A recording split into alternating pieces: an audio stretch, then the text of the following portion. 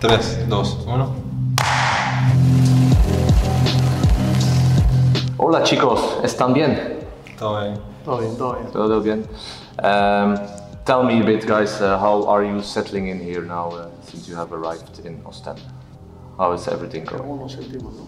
¿Cómo te sientes aquí en Oostende? La verdad que estoy bien. Llevo ya 2 semanas aquí. La verdad que el equipo me ha recibido de la mejor manera. Y también con la incorporación de Dani todo es un poco mejor porque él sí que sabe hablar un poco más inglés que yo. Y sí que me va ayudando más y para la adaptación es mucho mejor para mí y la verdad que creo que tenemos un muy buen equipo para revertir la situación y nada, y darle la vuelta y empezar a ganar el partido. Yeah, is this, Juanda, is this for you? Like you said, is it really important to have someone to speak Spanish with? ¿Qué dices? Eso sí que no lo he entendido. Que sí, es importante que alguien pueda hablar español contigo acá. Responda a la cámara. Sí, la verdad que es importante tener una persona que pueda hablar con él, sobre todo en español. Sí que me voy adaptando un poco al inglés, aprendiendo poco a poco más y a ver si poco a poco puedo empezar a hablarlo y entenderme mejor con los compañeros.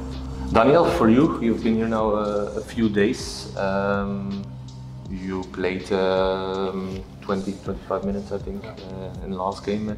How was it to arrive here and to immediately one day after play a game? For me, it was really good. The confidence that I felt from the first moment, because I was in a period I was not playing that much, and now here I feel like I can play a lot and help the team, scoring goals or creating opportunity and doing my job, and that feels really good to have at the back. Also, a lot of fans of Club Brugge reacted on our social media that you will be a very good guy for us. Yeah, that must feel nice for you. Very good luck for me. That must feel nice. Of course, because that's also part of football. Having that part, that backup when the things are not going well, is also important. Juanda, you played at the youth teams of Barcelona, a very big team. Now you end up here in Oostende, in Belgica. Yeah, how did the transfer come along? How did it go to arrive here? Que vienes de Barcelona, que cómo ha sido llegar a este club. Bueno, la verdad que salir del Barça nunca es fácil. La verdad que he estado 6 años en el Barça aprendiendo muchísimo porque allí te enseñan muchísimo y la verdad que fue una decisión meditada por mí, por mis padres y por mis representantes y la verdad que cuando me presentaron el proyecto de Oostende me lo tuve que pensar poco. La ambición del club de volver a subir a primera división y sobre todo la ciudad, que es una ciudad muy bonita, me atrajo sobre todo para venir aquí y revertir la situación del equipo y sobre todo conseguir los objetivos. Juanda, do you have any stories about your time at Barcelona? Like as 15, 16-year-old guys, did you sometimes watch Messi, Iniesta train, or was it really separate? Que si tienes alguna historia en el que cuando estás en Barcelona puedas contar, cuando tenías 15, 16 años, que si viste entrenaste con Messi o cosas así.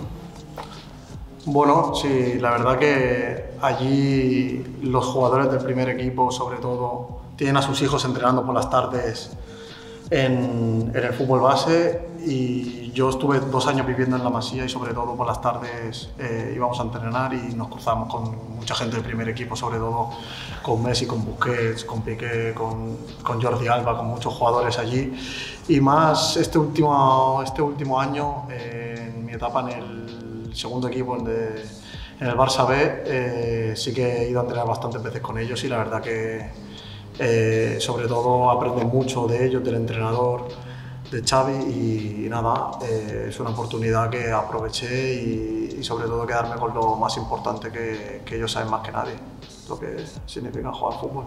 Daniel, what did you think yourself of your first minutes in Oostende? Was it easy to get into the game? I imagine yes, because after 1 minute was penalty already.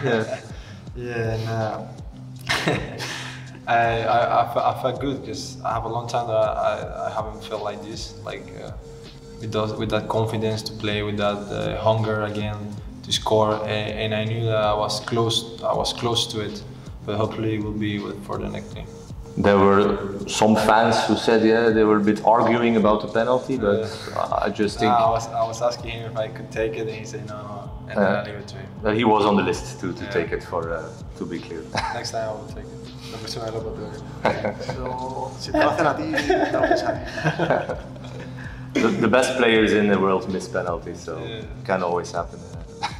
But Juanda, okay, we talk about the penalty, but you have an assist in your first starting spot. How did that feel for you? Sí, la verdad que las sensaciones en el primer partido fueron buenas. Creo que mejor que en el último partido que fuimos a jugar fuera y nada. Creo que el equipo está mejorando y sobre todo creo que tenemos que ir cogiendo confianza entre nosotros porque creo que somos una plantilla con muchos jugadores jóvenes y mucha gente nueva y sobre todo nos tenemos que ir adaptando a lo que quiere el entrenador y nada, sí, la verdad que las sensaciones fueron muy buenas, sobre todo en el partido y durante los entrenamientos y todo y nada, quiero seguir en esta dinámica, también darle las gracias al entrenador por la confianza que tiene en mí y nada, ir poco a poco adaptándome al equipo, conociéndolos más y espero dar muchos goles y muchas asistencias durante la temporada. Daniel, how would you describe yourself as a striker? Are you really the striker that expects crosses in the box? Yeah, I think one of my strengths are doing the crosses. Like I can be really dangerous in the box if I got crosses, but also like to play 1-2 if, for example, the 10 is coming, so I can play him, he can play me. And one of a working point that I'm working already is trying to keep more the ball, so I can be like that relief for the team. And I think just with the games and with the gameplay, it will come everything. Okay, guys, a final question, a question we ask all new players. When will you be happy when the season is finished? So when are you satisfied at the end of the season? For yourself and for the team? I think for me, when we are again in first division. Sí, lo he entendido. Sí, sobre todo lo que dice Dani. El objetivo creo que es subir a primera división y devolver al club donde se merece estar en la máxima categoría de Bélgica. Okay, muchas gracias. A ustedes. Thank you.